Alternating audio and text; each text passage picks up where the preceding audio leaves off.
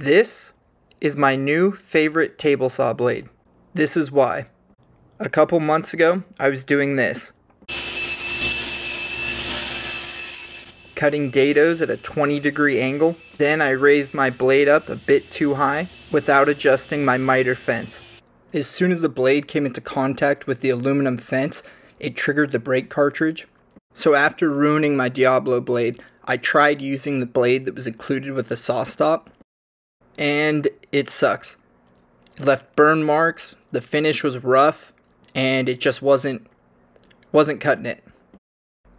So I wanted to find a blade that was better than the SawStop blade, but I also didn't want to spend another 40 to 50 bucks on a Diablo blade.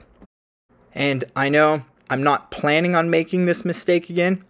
I'm going to pay extra special attention to where my miter gauge fence is, but if this does happen again, I'd like to minimize the financial damage. I came across this Wen blade on Amazon for around 10 bucks, and it had decent reviews, so I figured I'd give it a shot. And I'm pleasantly surprised. This is a 40-tooth blade, just like my Diablo blade, and the performance is nearly indistinguishable.